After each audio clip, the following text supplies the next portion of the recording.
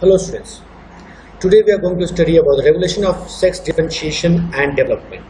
Now, we have discussed how there is genetic determination of sex and differentiation. Now, how it is regulated. Now, normal sex differentiation and development proceeds sequentially. So first we have, there is a genetic establishment, that is chromosomal sex is established at fertilization, and that determines gonadal differentiation. So gonadal differentiation is decided at fertilization, and that is purely genetic.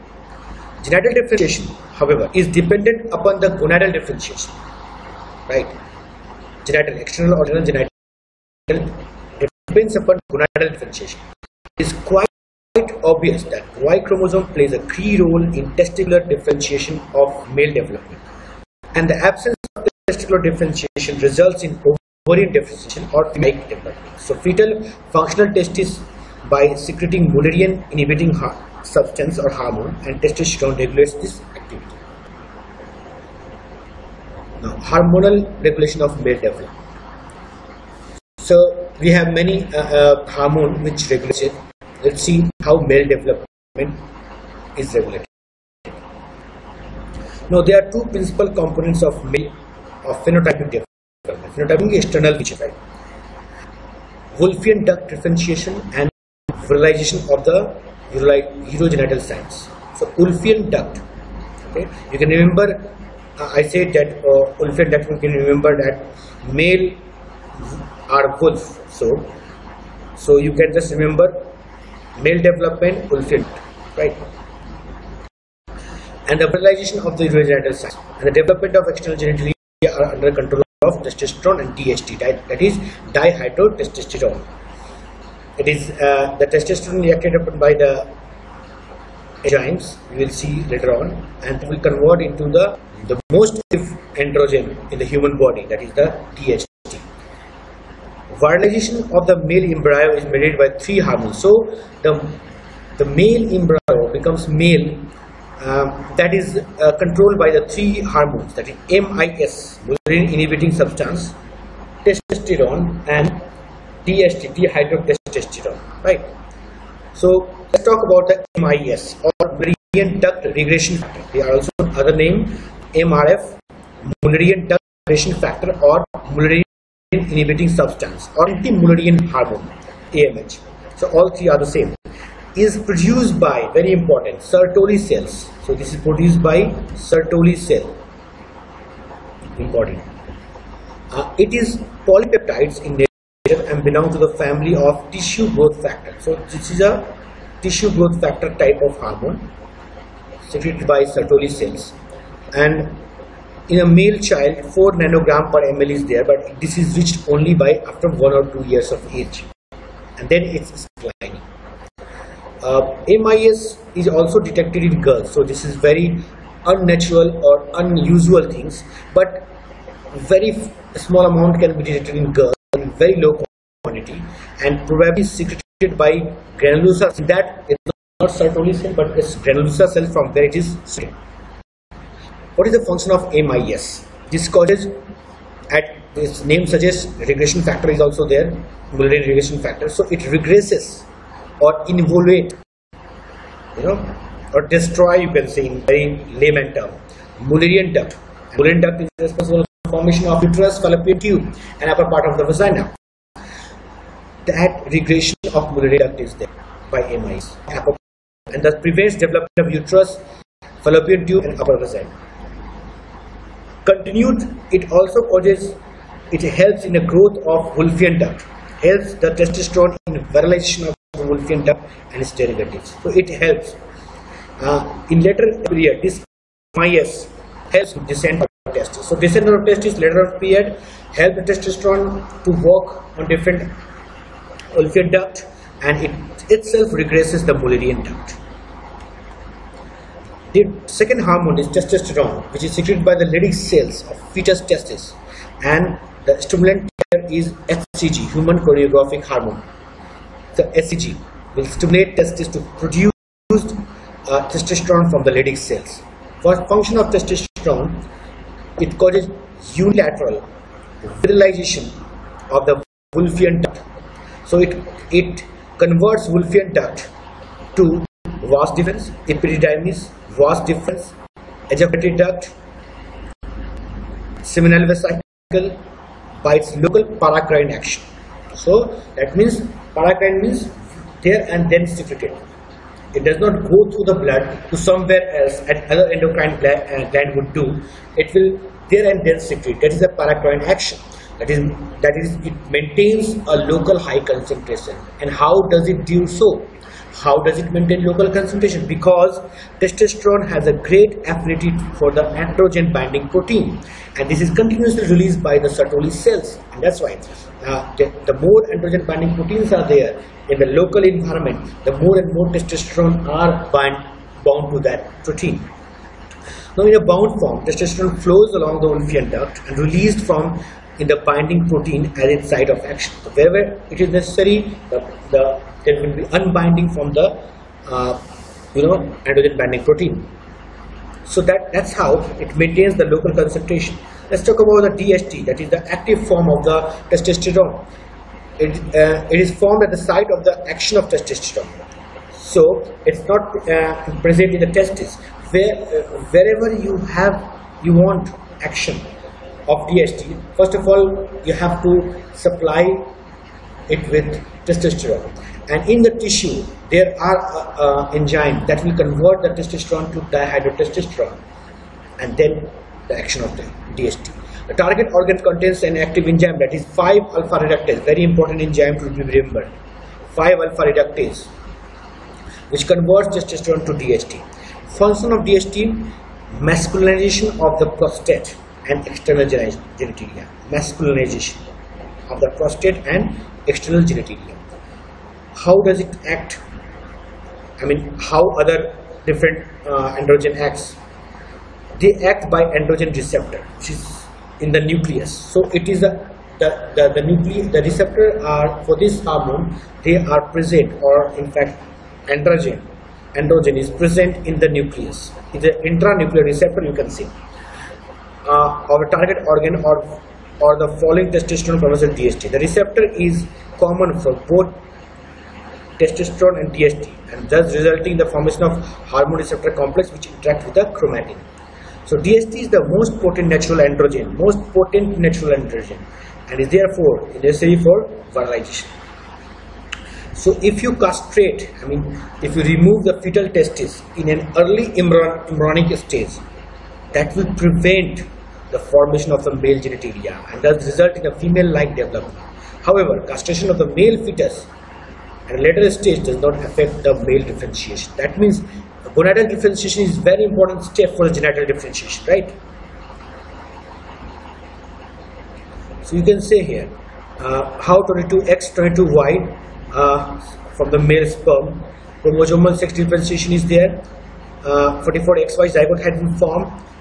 Okay, now testis determining factor or chromosome Y, they have a bipotential gonads here, neutral sex antigen.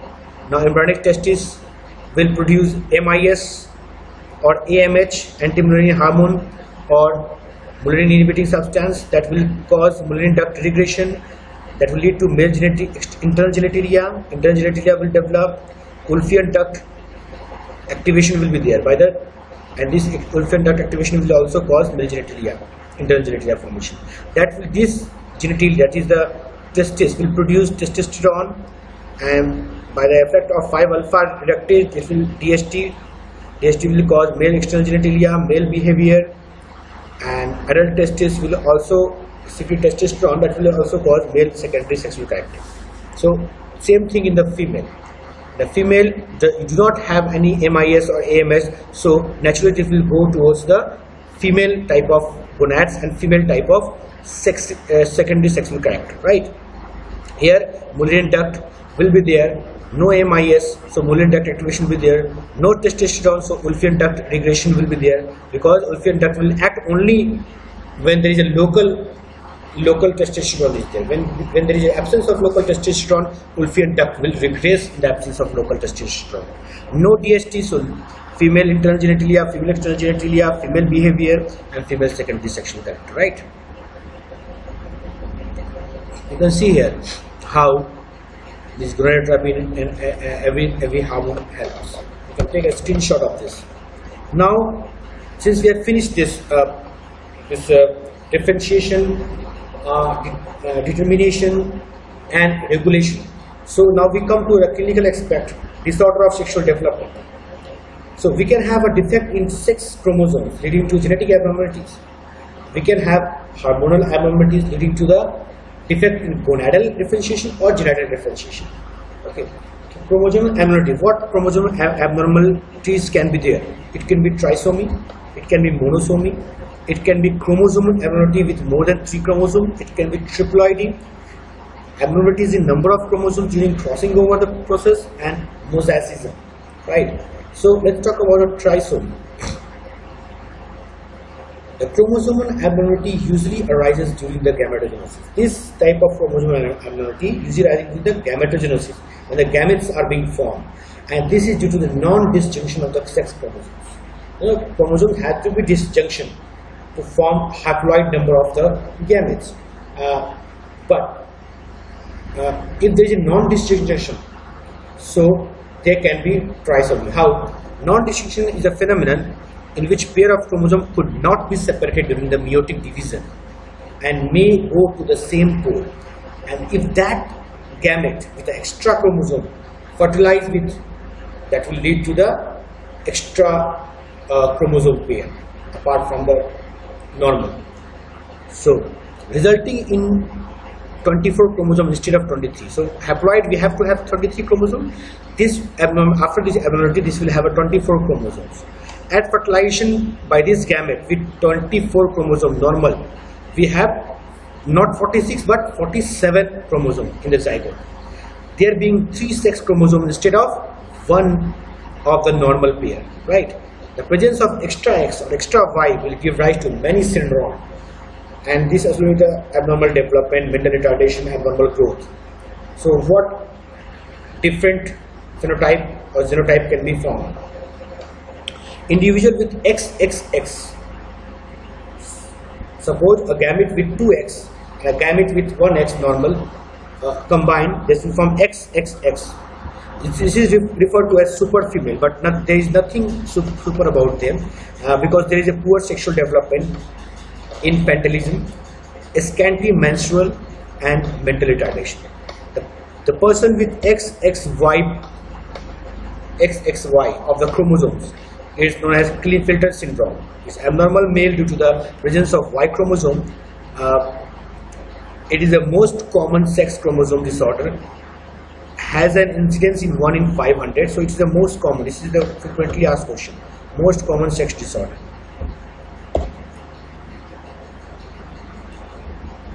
It occurs in 2 forms, classical form and mosaic form. The classical form is due to chromosomal non-disjunction phenomenon during the gametogenesis, and the mosaic form, classical form, usual what happens, and that mosaic form is due to the chromosomal non-disjunction after fertilization when zygote undergo mitotic division.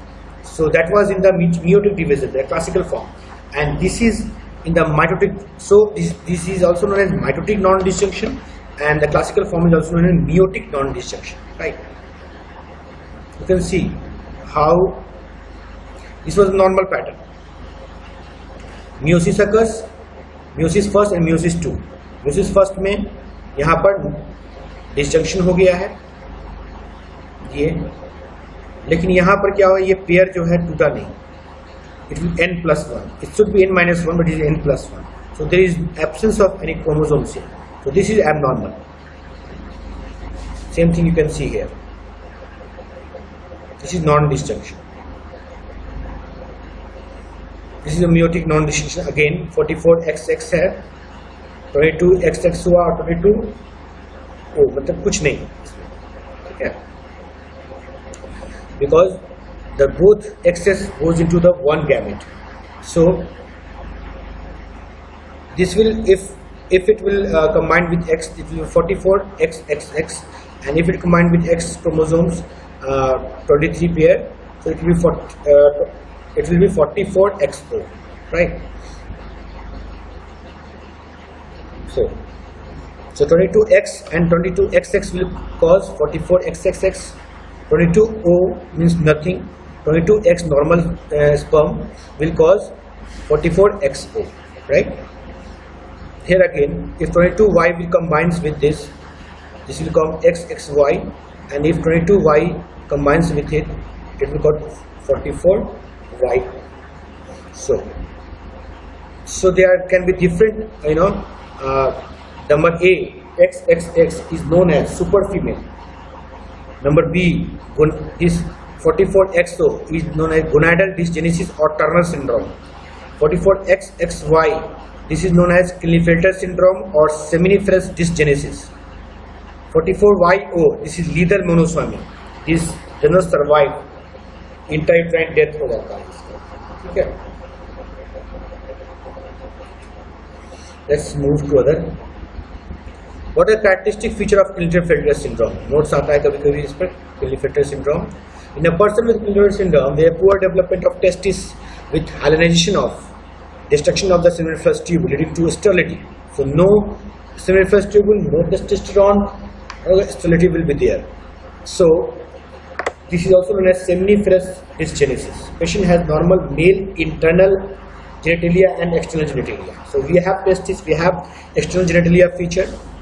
Patients are usually tall because of growth of lower body segment. Obese, gynecomastia, that is the best in male. At the time of puberty or afterwards, patient has a sign of sexual immaturity. That is secondary sexual character are poorly developed. That is pubic hair are sparse, very few. Penis tends to be small size, and testes are very small, of a peanut size, right? Other feature will include low to normal plasma testosterone level, high plasma level of gonadotropin because testosterone is not there, low in quantity, so it will have a positive feedback effect. So there will be more LH and FSH, high plasma level of estradiol, okay, and positive sex chromatin. You can see this as a Klinefelter syndrome. Tall stature, feminine stigmata, bilateral gynecomastia, small size of external genitalia. Height you can see 6.5. Down syndrome, also known as monomongolism, is an example of autosomal chromosomy trisomy 21st chromosome. So if there is a trisomy of 21st chromosome specifically, that will lead to Down syndrome. Monosomy. Monosomy, when both chromosomes of a pair go to one gamete. The other gamete resulting from such division has only 22 chromosomes, and fertilization the zygote form will have 45 chromosomes. Hence a pair of is represented by a single chromosome, that is called monosomy. So when a pair is represented by a single chromosome, it is called monosomy. Depending upon the presence of X and Y, which will fertilize, there will be either female phenotype 44XO or a male phenotype 44Y. The best known example of monosomy disorder is a Turner syndrome 44. Other example is 44Y. So 44XO is the Turner syndrome. Characteristic feature of Turner syndrome. Patient's chromosomal pattern is 44XO. Y chromosome is absent, hence patient is phenotypically female. Nothing about doubt about that. This is 1 in 2500 incidence rate, and there is a ovarian dysgenesis because of XO karyotype. Because of XO karyotype, there is a ovarian dysgenesis. Ovary are destroyed. Normal female internal and external genitalia are present. That is a female phenotype is there. External or internal, both female. But puberty is delayed. Though the female type of sexual development, but the characteristic characterized by the scanty menstruation. So menstruation will be scanty. Sometimes no menstruation, that is amenorrhea. Primary infertility, cannot produce children. Amastia means undeveloped breast. Even one can say there is no breast. Other important associated feature with mental retardation cannot be there. Dwarfism is there. The characteristic feature, if you ask, that is the webbed neck. Very important. Webbed neck that is web neck, means fold of skin on the side of the neck, low hairline, ptosis, that is drooping of the eyelids, epicanthus, that is the low set ear, the both ear will be downwards, low set. Micrognathia means small jaw, and there will be coction of the aorta. Aorta will be cocted. It's very lethal. Sometimes the 44Y हो तो lethal होता है. It cannot survive, even intrauterine life. अंदर में ही मर जाता है. Okay. This is the Turner syndrome. There is a ovarian dysgenesis, and the patient is short stature, webbed neck, okay, underdeveloped sexual characters, okay, MSTI you can see, underdeveloped breast, chromosomal abnormality with more than 3 chromosomes. Such chromosomes are present either with XXXY, XXXY, and XXYY, XXX. This chromosomal pattern will be there, but more the X chromosome, more the mental retardation. Triploidy. Sometimes gametes have haploid number of chromosomes. Therefore, zygotes so form at the time of fertilization will have 46 plus 23, 69 chromosomes. Okay.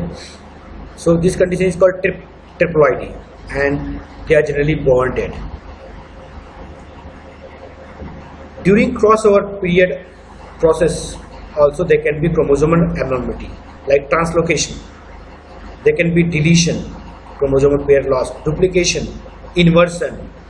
Okay, all these abnormal crossover process can also lead to the abnormalities. Mosaicism. Mosaicism means during the cell division, normally the centromere splits longitudinally, but here if the centromere splits transversely abnormally, so there will be 2 dissimilar chromosomes. Okay, so that is known as mosaicism or isochromosomes. How to diagnose chromosomal abnormality? So we can have amniocentesis. Early diagnosis in utero. Even the baby is not born, you can diagnose it. Amniocentesis. We have to collect fluid, amniotic fluid, by inserting a needle into the amniotic cavity through the anterior abdominal wall, and that fluid are examined for the fetal cells. And by examining the fetal cell, we can know the chromosomal abnormalities. CV sampling, that is chorionic villus sampling. In early pregnancy, fetal cells are obtained by needle biopsy of the chorionic villi present in the placenta. Now, other abnormalities, the hormonal abnormalities. I discussed in hormonal regulation of the sexual development that androgens secreted by the fetal cells, fetal testes, are essential for male development in genetic male fetus, but genetic female, when exposed to androgen during the 8 to 13 week, अगर genetic female है XX है, अगर उसको हम लोग androgens expose कर दें 8 to 13 week of gestation, can show male like development. The most common development disorder due to hormonal are pseudo hermaphroditism. The most common development disorder due to most common hormonal abnormalities are pseudo hermaphroditism. Pseudo hermaphroditism. It means individual having genotype, that means the gonads of one sex, either testes or ovaries, and genitalia of other sex. Testis रहेगा लेकिन genitalia female का रहेगा, ठीक है, इस तरह का. It occurs in 2 form, female pseudo and mail pseudo. Female pseudo,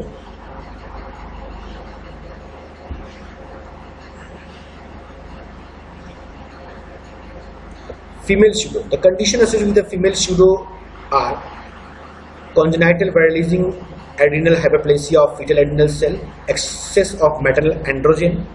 Okay, so adrenal hyperplasia of fetal adrenal cell. अगर fetal adrenal cell का hyperplasia होगा किसी तरह तो एंड्रोजन ज़्यादा सिक्रीट होगा. maternal androgen अगर ज़्यादा सिक्रीट होता है वो fetal के अंदर चला जाएगा. iatrogenic is the following with androgen treatment or a synthetic progesterone drug. All this condition can lead to the female pseudo. What is the characteristic feature? Genotypically, the individual is female. Gonads and internal genitalia is feminine line, like ovary, oviduct, and uterus are present, but pre-pubertal age masculinization occurs in the form of diamond-shaped pubic hair and development of penis. So pubic hair, diamond shape, and development of penis is also there. Increased plasma level of testosterone and androgen. अगर serum blood level देखा जाए तो plasma level का testosterone और androgen का level बढ़ा हुआ है. So you can see very well acknowledge here the diamond shaped pubic hair.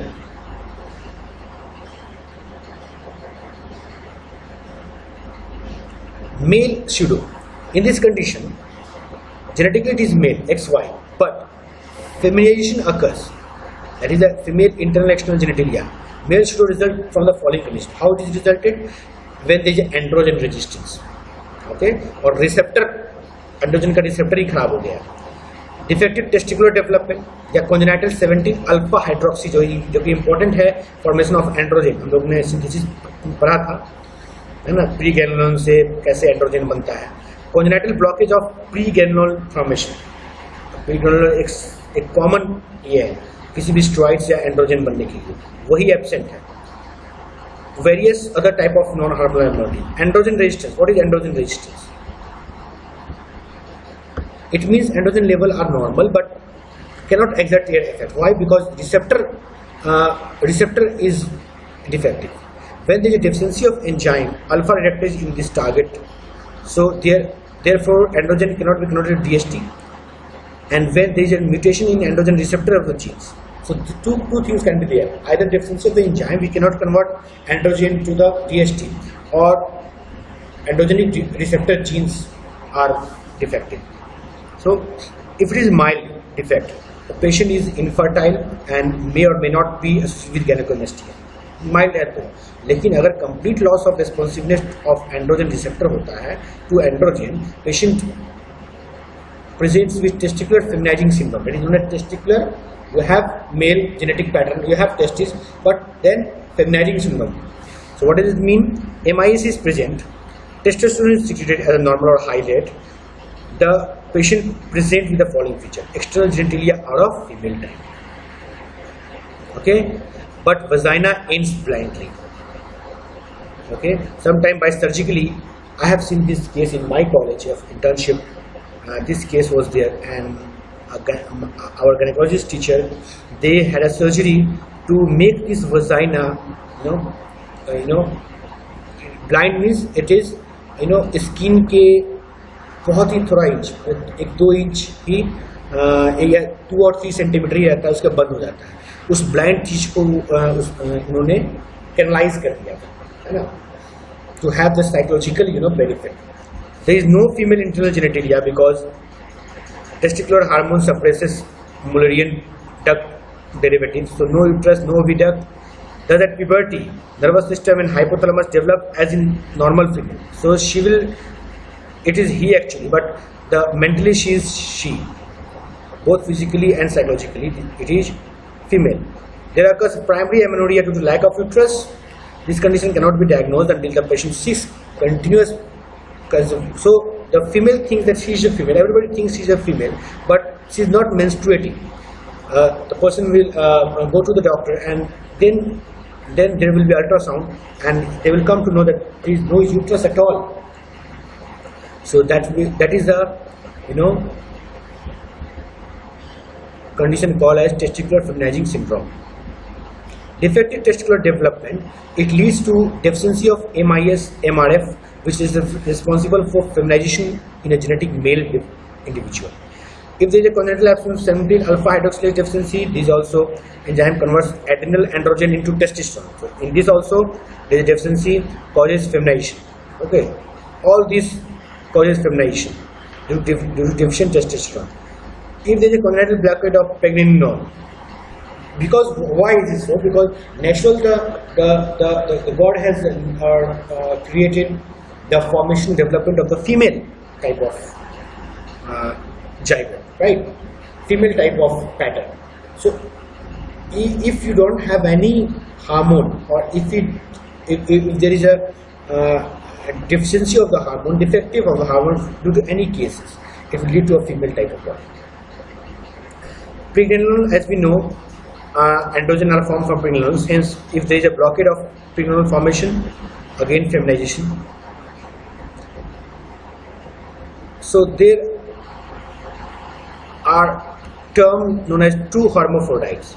It's a very rare condition in which the gonads of both sexes are present, an ovary of one side and testes on the other side. So rare. The resulting numerous various type of phenotype, internal and external genitalia deficiency. External genitalia are variable and predominantly male and female forms that can be seen. External genitalia opening is present on the underside of the penis in the predominantly male, and if it is vagina, in the predominantly female, hypospadias. That is known as the underside opening of the urethra in the penis is known as hypospadias. The gonads may be located at various variable size, like labiosacral fold. The gonads may be in the vaginal labiosacral fold. Labiosacral means the labia is the female part, scrotal is the male part. So it's not very much differentiated. So labiosacral fold. इंगुलर canal में कभी-कभी gonads हो सकता है, testis कभी इंगुलर canal में हो सकता है, और एब्डोमेन में कभी-कभी टेस्टिस हो सकता है. Breast development occurs in 60-70% of cases of true hermaphrodites.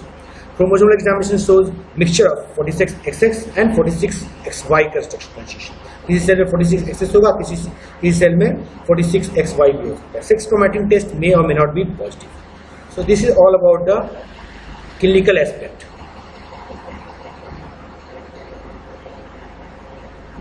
True hermaphrodite. You can see very well breast development, but testis development is very small. It's not even looking like a penile or a vagina, right? So it's a different type of altogether feature. So thank you so much for your patience hearing. I know it was too fast, but it has to be. And soon there will be a MCQ semester for you all. It will be notified you soon. Thank you so much.